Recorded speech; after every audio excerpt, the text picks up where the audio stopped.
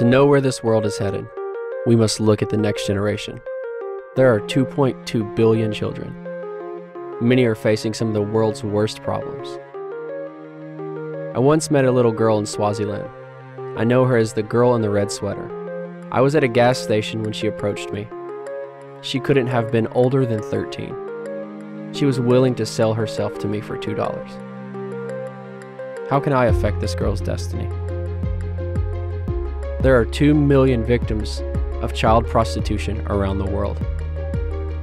I know the story of a boy who was forced to become a child soldier at the age of 7. By 14, he had escaped, but he lived in constant fear and hopelessness. How can we change his reality? There are approximately 300,000 child soldiers in the world today. I heard about a girl named Maria. Abandoned by her parents, she dropped out of school to provide for her 3 brothers. She was hopeless enough to want to end her life. How can I offer hope to her situation?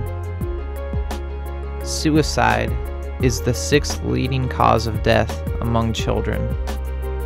The girl in the red sweater deserves to know the truth of how she's valued. The boy soldier needs to know the truth that can free him from fear. Maria deserves to know that she has more to live for. I can't imagine knowing how to release them from their desperation and not acting on it. On the streets, Maria survived by selling tortillas. But it didn't take her long to realize that selling tortillas was not enough for her and her 3 little brothers. The other street girls made more money, but at the cost of selling themselves. Preferring to kill herself rather than sell her body, Maria bought pills and planned to end her life and the lives of her 3 brothers, to put an end to their reality.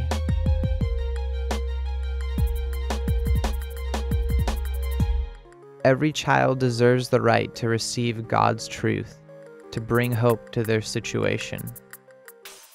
When Maria and her brothers were given God's truth, their lives were changed.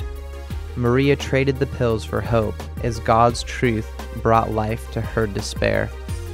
Having a local church provide for her, Maria soon left the streets and started a new life. One by one, we can affect the state of the world's children. God's truth for spiritual justice.